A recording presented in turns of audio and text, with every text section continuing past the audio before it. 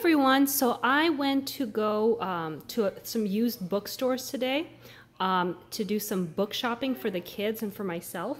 And I went to two library thrift stores in Encinitas and Carlsbad. And I found some great books. So we are kind of overrun with books. So what I do now is I only buy either books that are specifically on our list or books that are in a set that we love or a set that I'm collecting. So I'm only buying specific books that I'm looking for, or books that relate to a topic that we're currently studying. So first of all, I got 3 SpongeBob SquarePants books. My kids are currently obsessed with SpongeBob, so these were a great find. Otherwise, I have to buy them new. I got my daughter a book called A Dance Like Starlight, One Ballerina's Dream. So she's obsessed with ballet right now, so I think she's really gonna like that. I am collecting this series of books called Poetry for Young People. They had a bunch at the thrift stores, but I think I have most of them. This one I was convinced I didn't have. So I picked this one up, and it's a really nice hardcover for 50 cents. So this is going into our collection. I think I have almost all these Poetry for Young People in the set. There's quite a bit. I bought a ton of these True books. I love True books. They're so well written for little kids, and they're so interesting. So I got The Moon, Comets and Meteor Showers, Serving on a Jury. How cool is that? Paying Taxes. I'm a tax attorney, so I love that. The Navajo Indians and The Apollo Project. So lots of really great True books. These are perfect for my kids, especially my son. I also got a Rookie Read About Holidays book, and this is more for my daughter, and this is a Dr. King. These are also really good. These are like the junior version of the True books, so I'm really excited about that. Then I have this If You Lived at the Time Of. I have almost the entire set. I'm missing maybe 3, so this one I don't have yet, so I was really excited to add this to our collection. These are great American history books, and I have a huge set of them, so this is going to be great. I got 2 Step Into Reading books. I got a level 4. We're definitely not on level 4, but this will be fun to read. First Kids, all about the kids of the presidents.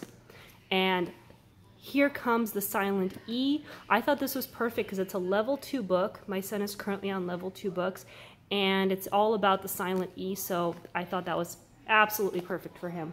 I'm also collecting these Magic School Bus chapter books. We're also almost done with the set. I'm only missing a few. I knew we were missing this one, so I was really excited to cross this off our list. I have an Amazon wish list for all the books of sets that I'm collecting that are missing, so I was actually able to cross out a few books that I'm currently collecting off my list. Magic School Bus, we absolutely love all the Magic School Bus. They have beginner readers, they have the books that cater to the episodes, and they have chapter books. So we love Magic School Bus. So we got to have everything Magic School Bus. I got 2 new We Both Read books. Now this one is a level K1, and it is very easy for my son, so I think this is more for my daughter because he's way past this reading level.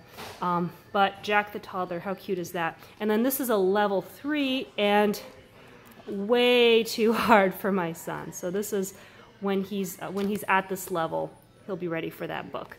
So this is one for her and one for him in the future.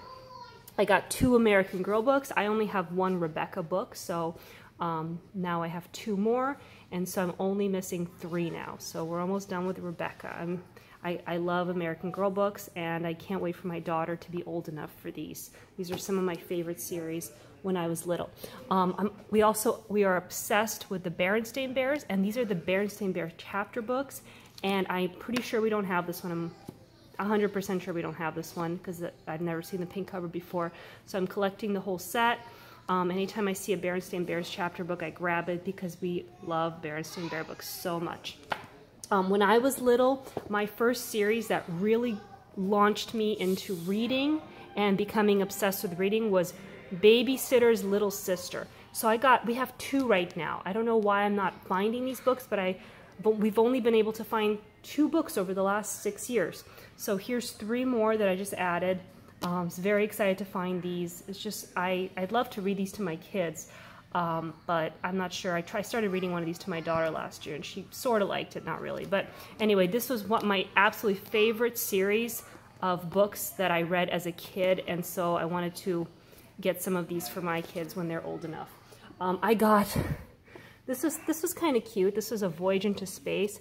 The first part is a story about a little girl who wins a trip to go into outer space, and then the second part is kind of what actually happens with astronauts in space. So I showed this to my kids, and they were so excited and so obsessed with this, so they had to have that. So excited about that one. And then I got a few additional readers. I got this All Aboard reader, not so much for my kid to read, but we are studying volcanoes right now, and we have a lot of these all aboard science readers that have this cool, like, it looks like a clay, or I'm not even sure what this texture is. My son says it kind of looks like clay. And we have a bunch of these for ancient Egypt that we read all the time, and then here's a new volcano one that talks about Pompeii, which is something that we're studying and are really excited about. So this was a good find. This is Ready to Read science books. So I really like the Ready to Read series, even though my son's nowhere near ready to read these. This looked like a really good science book about stargazing. So we'll definitely read this one. And then finally I got a I Can Read Level 3 books.